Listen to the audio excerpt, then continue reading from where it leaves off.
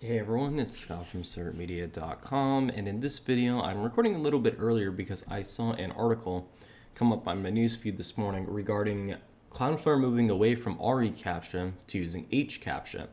And I read through the post on their website and this article on ZDNet, and it ultimately comes down to it looks like Google will be charging for reCaptcha in the future. Now, the details of that are still very far and few between. We don't know what they're going to charge and who's going to have to pay for this service. But if it's anything like what happened with the Google Maps API, looking for an alternative might be a necessary course of action.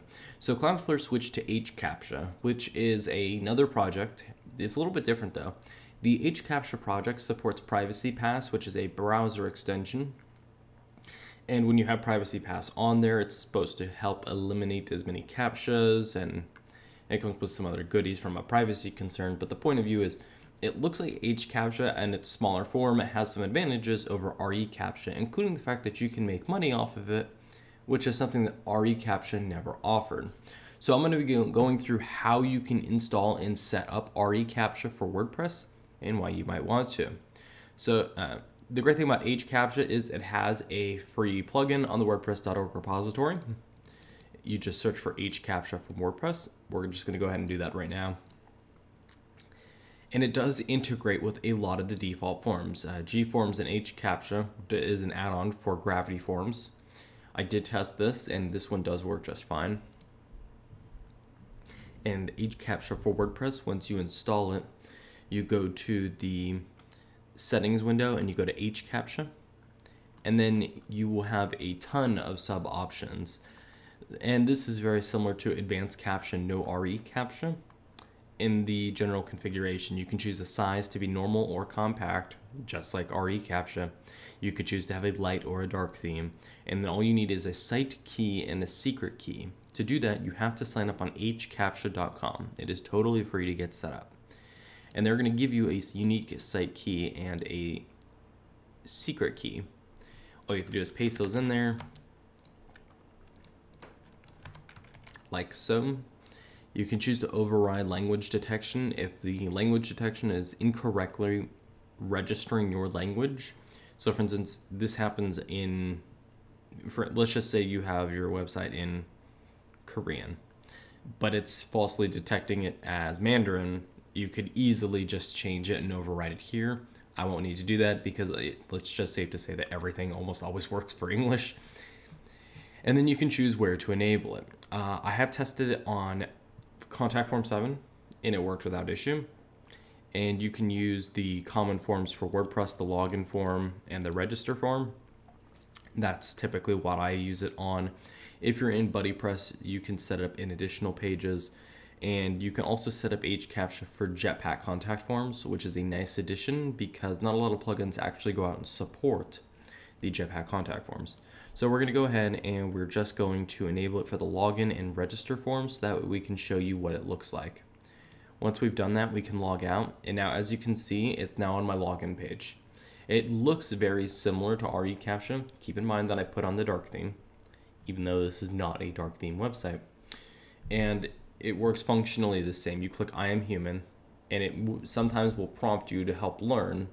And then it says, please click an image of an umbrella. Well, this is an umbrella, this is an umbrella, and that's the only umbrellas. And then you go to the next page. Sometimes there's one page, sometimes there's multiple. And then you just tag all the images that are umbrellas. Once you click that, it'll pass and you're validate and you're able to sign in just like that. It's basically reCaptcha, but a free alternative. Additionally, you can do a couple things. You can collect the money to donate to charity if you wish, or you can not donate it to charity. So if you want to donate it to the Wikimedia Foundation, which is the foundation behind Wikipedia, you're free to do so right here. Totally fine, totally acceptable. The one thing that I will note is there's some interesting settings that you can configure in here. So if you go over to here, you'll get your general statistics, but you can also set the CAPTCHA difficulty, and you can set host names, which I do recommend you set up. You set up host names to avoid people from scraping your keys and putting them on their own website. I have no idea why anybody would ever do that for a CAPTCHA software, but it's to help alleviate potential threats like that. For the CAPTCHA difficulty, as you increase it, what this does is it makes the images more difficult to detect and may add additional checks. So you know how we went through 2 pages of images to check. We could go through 3 or 4 or however many it determines we need, the higher the difficulty. Typically moderate is the ideal difficulty for most users. It's not too complicated. And another thing that you can do is filter CAPTCHAs by an audience interest. So for instance, if you're a gaming website, you can set up games and entertainment as the CAPTCHA type. The benefit here is it just helps your audience solve specific images that they're already going to have base knowledge of. So that way, if you get a very ambiguous CAPTCHA, for instance, and it says it wants you to find a boat, but does the boat mean that does it count kayaks as well? Kayaks are a boat, but if the images that it shows are only for yachts and fishing boats and sailboats and so on and so forth, this just makes it easier for you to modify the audience interest to make the CAPTCHAs easier to solve. Other than that, I haven't had any issues with it. I'm pretty impressed. I very well might set it up on more websites. My one gripe at the moment is, while it does have pretty broad integration, it loads the hCaptcha JS, as you can see, on every page indiscriminately. The one thing I would suggest to the developers of hCaptcha and for the WordPress plugin is, if you're going to be loading the API, you should only do it for each of the options that are enabled. Meaning if I enable hCaptcha for my login form and my register form on the WordPress pages by default, then I shouldn't have that JS load on the front end, because even though their JS is fairly small and it's pretty well optimized, there's just no reason to load it when it isn't necessary.